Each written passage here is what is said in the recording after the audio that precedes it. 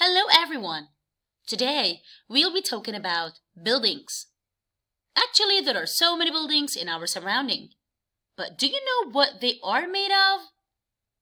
Yes, there are so many materials that you can use to build a certain place.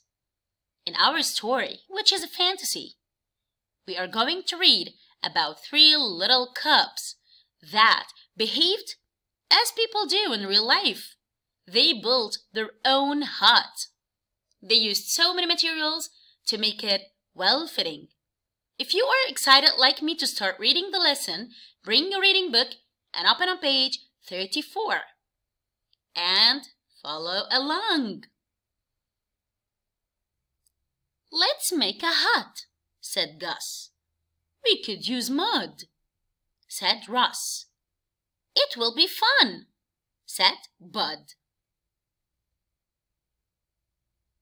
The cubs had a plan. Bud got a big stack of sticks. Russ and Gus got mud and grass. The cubs did a very good job. "Let's move in," yelled Russ. "Yes, yes," yelled Bud and Gus. The cubs set up rugs and beds. They filled up the hut with lots of stuff. Then, one night, 3 cubs got up.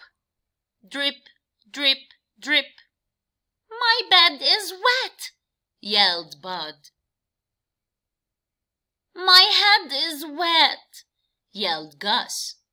"It's not fun to live in a wet hut," yelled Russ. "We must fix it," said Bud. "It will not drip on us," said Gus. "We will not get wet," said Russ. "It is good to live in a dry hut. 3 cubs are as snug as bugs in a rug."